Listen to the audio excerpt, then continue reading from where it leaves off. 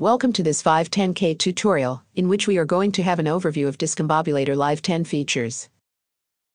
Discombobulator Live10 is a unique sequencer designed by Alexkid based on evolving Euclidean rhythms. It allows you to create slightly offbeat rhythms and African-influenced grooves. You can create these rhythms by either writing the sequence through the plugin's dedicated controls, or using the individual or global randomization features. The trig sequencer line is linked to your session tempo. Changing the clock division below will define the speed of each increment. The frequency of these triggers within each step or increment is controlled via trigs per bar. These trigs are finally controlled using the divisions per bar, which quantizes the sequence being generated, creating each step's unique syncopation. The order and sequence length can be set here on the top left.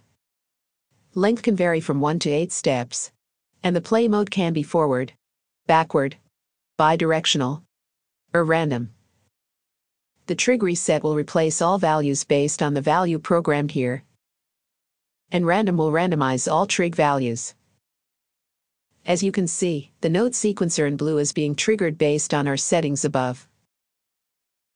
The note sequencer can also be controlled in the same way as the trig sequencer, by setting the direction and amount of steps, with the addition of a velocity setting, useful in mapping for modulation. You'll notice at this point clicking random will not work. You first have to define your scale following these steps. Enable MIDI through. This way you can hear your desired notes being played. Decide on your notes and set the amount here.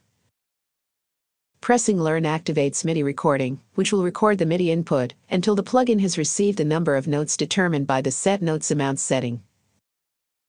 The amount of notes required to complete the scale is displayed below. When it reaches 0, the pitch line will be automatically randomized. As with the trig reset, pitch reset will replace all pitch values with the value programmed below. At the top right of the plugin, you can switch the plugin off and on in real time. When off, the button blinks and the sequencer is still running, but doesn't output any notes. To perform a full reset or randomization, press the corresponding button, top right.